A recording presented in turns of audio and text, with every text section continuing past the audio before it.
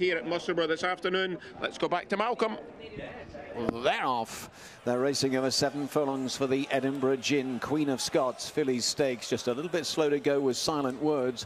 Good start out deep by Sophia's Starlight. Also away well, Princess Alex. Similar colours, but red cap to the inside. Between horses, Stenton Glider wants the pace and moves through in the star jacket.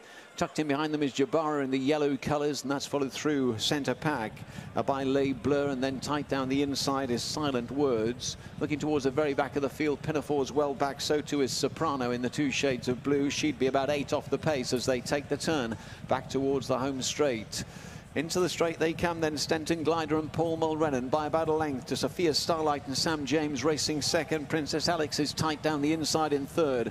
JABAARA behind that one, followed through in the centre by Le Bleu, and then down the inside rail Silent Words. Pinafore still well back, the dark grey horse in the maroon and pale blue, and in the 2 shades of blue. Soprano continues towards the rear of the field. They're closing in on the final 2 furlongs in the Queen of Scots Fillies Stakes, and up front Stenton Glider tries to kick for home. JABAARA's cruising into contention towards the near side. Between horses right there is Sophia's Starlight. Now trying to power over the top is Pinafore, getting going late, but it's JABAARA who's hit the front. JABAARA inside the furlong, kicks on by a length and a half. Pinafore is kept going, so too Stenton Glider, and running on late is Soprano, but well inside the final half. JABAARA's away and gone, and JABAARA goes on to lift the prize. Back in second is Pinafore, tight behind. Stenton Glider went past in company with Soprano.